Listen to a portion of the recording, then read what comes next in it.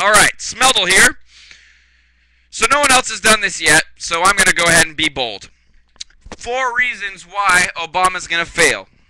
His first reasons, well, all 4 reasons have to do with how he's planning on getting us out of the recession, which is the only real reason he's in office. His first plan is the copper mining, and again, this is his primary idea. Well, actually, I don't know, maybe my 4th will be his primary. So his plan is, we're going to mine more copper and sell it. But think about it. Our pennies are made of copper. Our wires are made of copper. Our bullets are made of copper. Pennies are just going to keep us in the recession. People don't need pennies. They need dollars.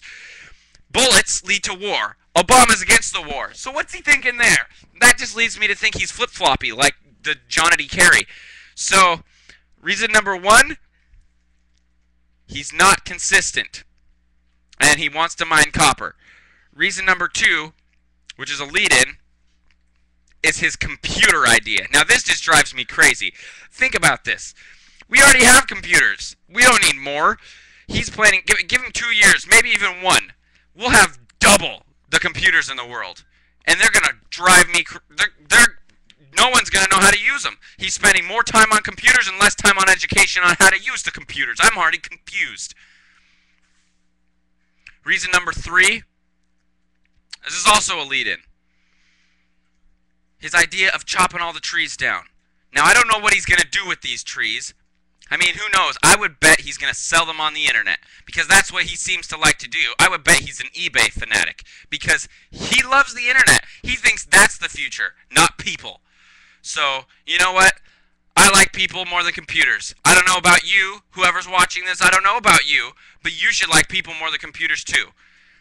His last reason, which is the 4th and final lead-in, I don't know about you, heard of this? The prisoners. Now I pause because this is so scary. He's planning on stealing their finances. Yeah, it's true. They're going to be in jail for a while. Maybe 20 years, maybe 30, maybe 70.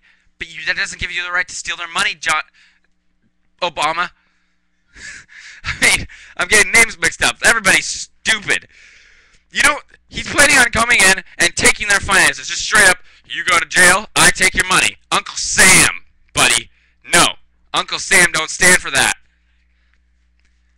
Obama is not going to be a good president. He's going to fill our landfills, fill our dumpers with computers. He's going to fill our mines with copper. He's going to fill our world with poor prisoners. And I say